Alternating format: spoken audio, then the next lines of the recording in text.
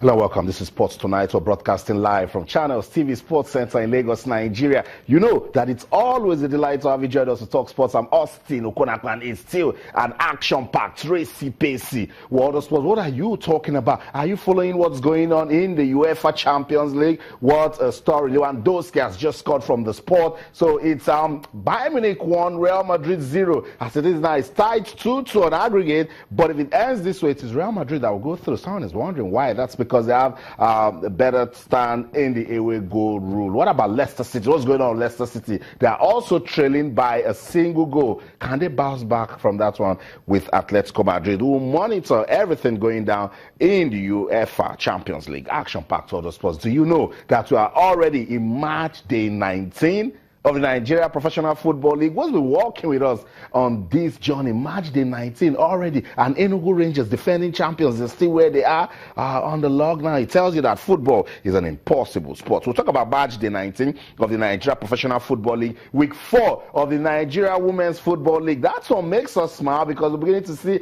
some changes in women's football in Nigeria. We will stay with that one. Yesterday on the program, we talked about the Eco Beach Soccer League. Well, we couldn't have the league because we're hosting Africa, but the organizers put together an invitational tournament to commemorate Easter Monday. Tell the sponsors that, hey, we're still playing beach soccer in this country, and a lot came out of that. Aisha says, look, we are also looking at ways we can bring in women into beach soccer. Today we'll be listening to participants. What do they have to say after competing in that one? There's so much to talk about. Also, take a look at the Africa Badminton Championship team events. Bronze medals for Team Nigeria.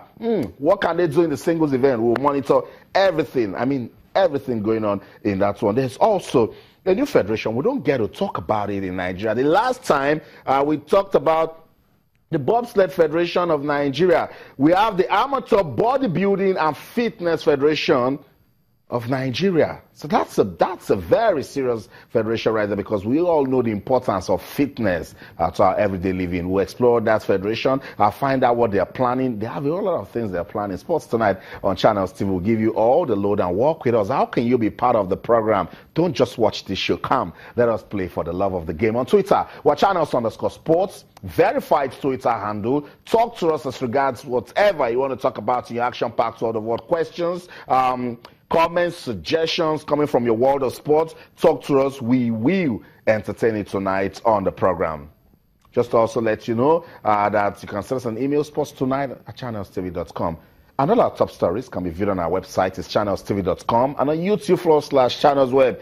If you're on the go, it's very simple. Someone is saying, how can I be part of Sports Tonight? Don't worry. Just go to m.channelstv.com. Download the Channels TV app for your iPad, your iPhone, your iOS, your Windows, and even your Android phones. m.channelstv.com.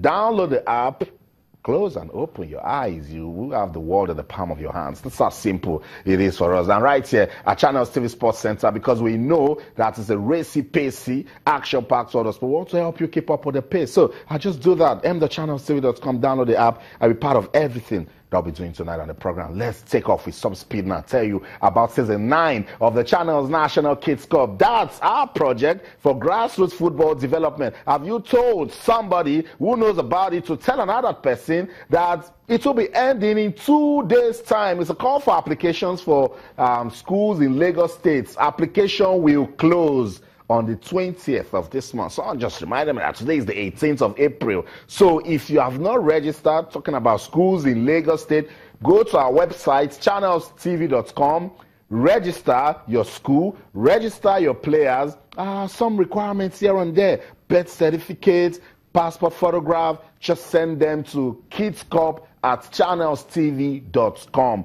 When you do that, you might just have your school playing in the national finals. Just look at that right there. And then everyone will watch your school and see you become the ultimate champion. Season 9 of the Channels National Kids Cup.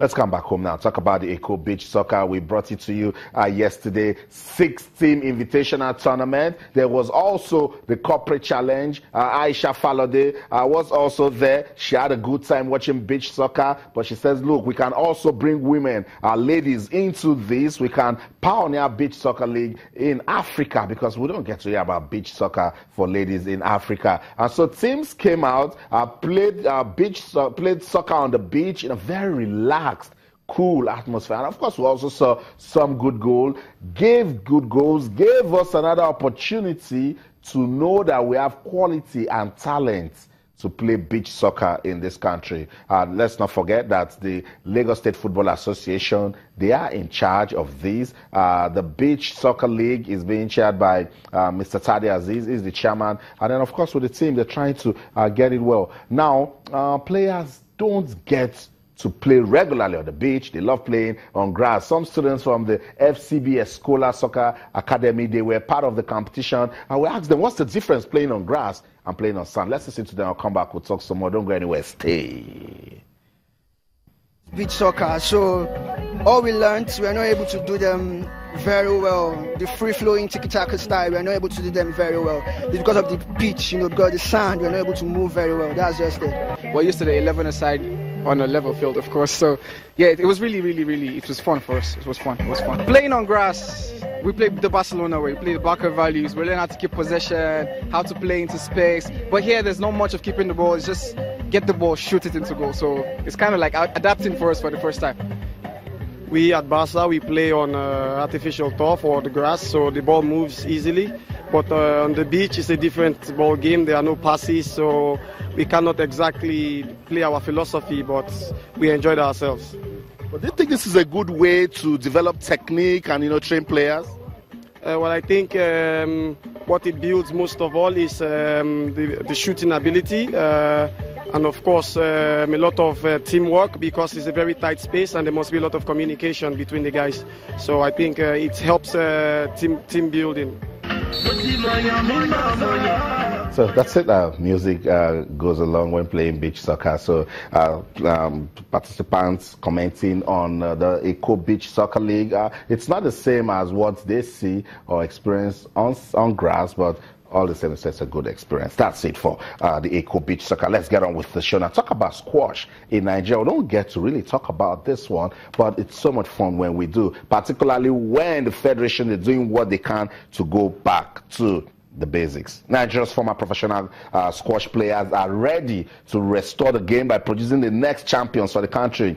They said the restoration will begin with the first edition of the National Junior Tournament in Lagos. Isn't that just lovely that we'll have kids play squash and then we'll see them? And now, during a media briefing at the Teslim Balogun Stadium today, the organizers confirmed that over 150 players across the country will take part in the tournament. And they've said the championship will begin on Thursday, April the 27th and end on Saturday, the 29th. Let's listen to these organizers. Let's find out how they're getting ready to give us the first ever Junior Squash Championship in Nigeria. We'll be right back. Stay with us.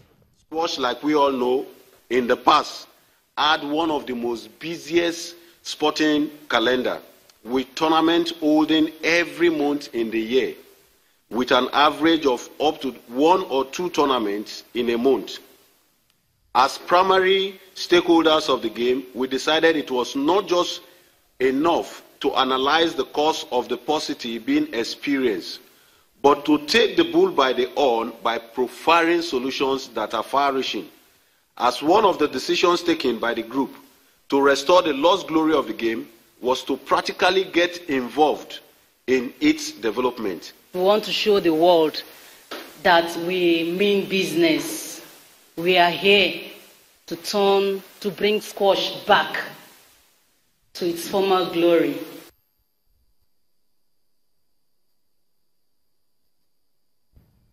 So we're getting ready. The organizers they seem fired up for that one.